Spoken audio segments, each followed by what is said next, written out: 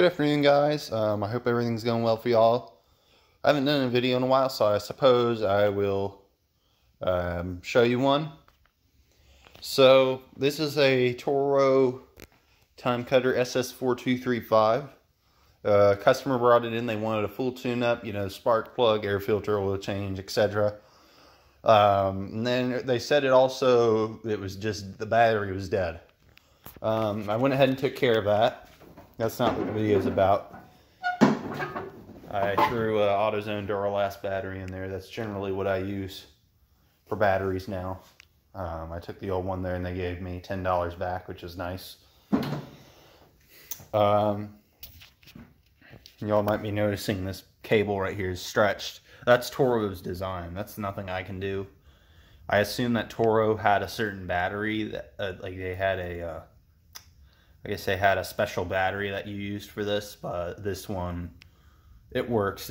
We're getting 12 volts at the solenoid, which leads me into my next subject. So now, when you turned the key before, it didn't do anything because the battery only had 2 volts in it. Now the battery is well charged and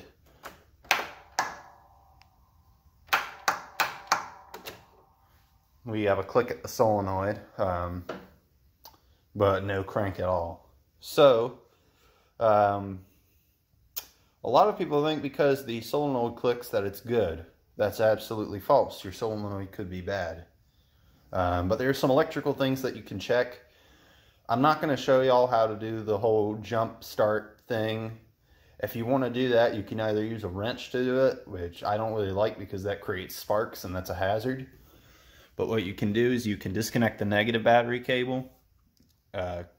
You can disconnect the red wire from the solenoid and disconnect this wire. Plug this back in, and then you can just touch those two together. That's a better way to do it than the wrench method, but me personally, I don't need to jump it because I have a power probe, and that's what we're going to be using today to test this solenoid. And I already know what the problem is with this thing. I just want to show you guys how to do it. So let's get the power probe out and get started. Alright, I'm going to hook up my power probe right now to the battery. Sorry if I'm in the way. Whoop. There we go. This is a Power Probe 3. This is what I'm going to be using for the test today. Allows you to supply voltage and ground. These are the fairly standard power probes that people use nowadays. I know they actually have a 4 now. But I like the Power Probe 3. I think it's a very good tool. Let's see. Yeah, y'all can see the solenoid. So I've got y'all zoomed in on the solenoid. So let me show y'all how we're going to test this. So first you want to make sure that you have battery voltage. Actually, you just touch the positive terminal on the battery. And we've got 12.7 volts. That's plenty to do our testing. So basically on the solenoid, what you're going to see is you're going to see your battery positive wire. This comes directly from the battery. This is going to be going to the starter. That's the positive wire directly to the starter. These 2 wires back here are your control wires.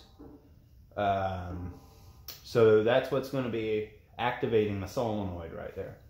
So what you're going to want to check for first is battery voltage going to the solenoid. You're going to be checking that on the battery wire from the battery to the solenoid. So on that post right here, you're going to stick it under the red jacket right there and touch the post. As you can see, I have system voltage there. Now we're going to check ground on the starter. If you don't get a ground on that post right there, then that means that there's an issue with the ground somewhere or something in the starter is broken, so you'll just need to check some grounds. Now this ground on this circuit's actually, this body ground is actually controlled by a computer, which is the brake actuator. The time cutters have a electronic parking brake, and so basically that's a computer. They call it an actuator, but from what I got from it, from the wiring diagram, it's an actuator. So now how to actually test the solenoid, you're going to hold it on. Let me turn this off for a minute. You're going to hold your power probe on the terminal of the solenoid that supplies power to the starter. So that's going to be if you follow the wire from the solenoid to the starter, that's going to be the terminal on the solenoid that you're going to want to stay on right there. So now, when you turn the key, if it works, you should have power. As you can see, there's no power when we turn that, so basically we could assume right now that the solenoid's bad, just because it's clicking. If it wasn't clicking, what you'd want to check, you want to disconnect these two wires right here. This wire right here is going to be a power when you turn the key. And this is different on different mowers, so you definitely want to check that. So I'm going to hold it right here. There we go, we got power at that wire. Now we're going to check the computer supplied ground for this.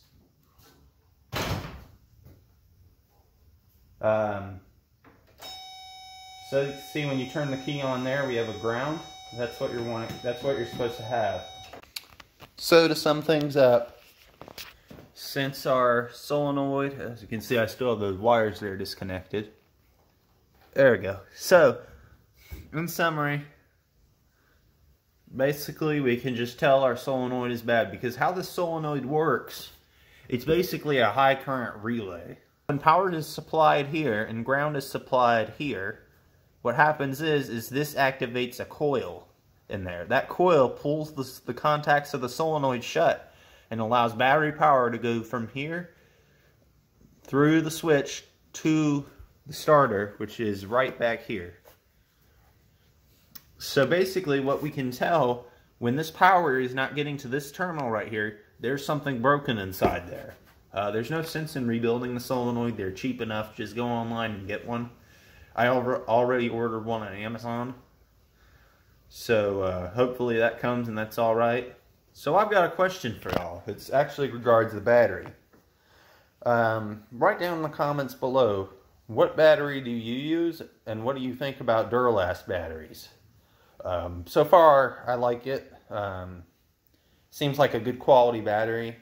I usually use AutoZone for most of my stuff that I can't order on Amazon because they've just got great deals usually. They've got the store I go to, they're always very friendly there, so I've just stuck with them.